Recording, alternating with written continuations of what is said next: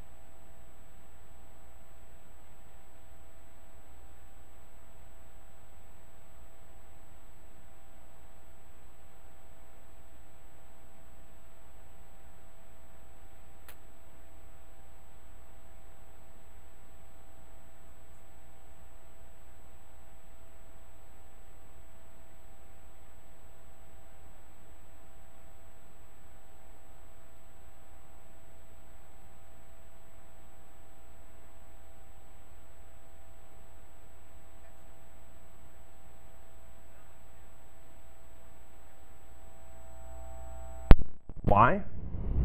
Because not every car is exactly the same. Not every pace. Not every oil is designed exactly the same. Raise your hand if you own a car that's more than 10 years old. Okay. Anybody with a car 5 to 10 years old? Anybody with a car less than 5 years old? Okay. Every car is different. Every car is going to take a different type of oil. So, changing that oil every 3,000 miles, regardless of what you have, that's a dirty habit that you need to break. Why? Why do we do this? Why do we change oil every 3,000 miles? Because we're a bunch of rabbits and we're lemmings. We run right off the cliff with everybody else. Whenever you go to get your oil changed, they tell you, oh yes, great, you're here. We'll put a sticker on your window, 3,000 miles, come on back. That's what they tell us to do. They're the experts, aren't they? They're the ones changing our oil for us. Why do we do it? Well, lack of knowledge. I don't know how to build a car. I could change my oil. I know how to do it. Do I do it? No, it's dirty. During the summer, it's hot as heck outside. I sure as heck don't want to be crawling underneath my car when it's 90 degrees out. Sometimes it's difficult. They've changed cars. Cars are much more compact underneath the hood. You can't just reach in and take something out.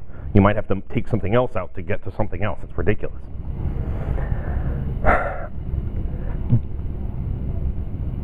But it's not just the process of changing the oil that's the issue. It's that volume. You can go get it changed anywhere. If you go to a facility, they're going to recycle the oil. They'll take care of that for you, which is great. But your car, especially if you've got a car that's less than 5 years old, it's got a sensor. It's going to give you a light. The car in the light of my wife's car just came on the other day. It said, ding, change your oil. Now, if you want to be like the wife from Tim Allen's show Home Improvement, you'll wait for it to start buzzing at you or something like that, which is never going to happen. But that sensor tells you, and it knows, it monitors your oil and says, hey, change me. Your owner's manual will tell you, if you read it. I don't know, has anybody here read their owner's manual? No? A few? Okay. Don't be ashamed, it's all right, you're allowed to read it. They give it to you, it's not a secret.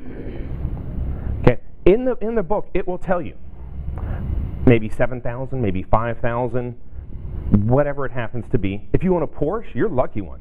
20,000 miles for every oil change. Pretty amazing. I'd like that.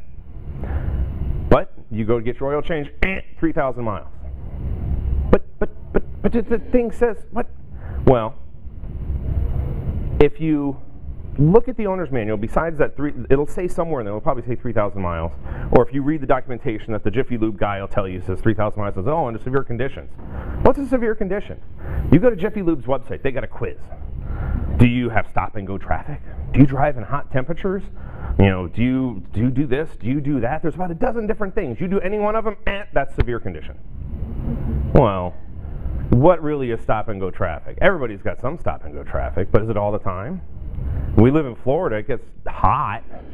Is that really high temperature? I mean, it's not like we're driving in the Gobi Desert or something like that. The oils are different too.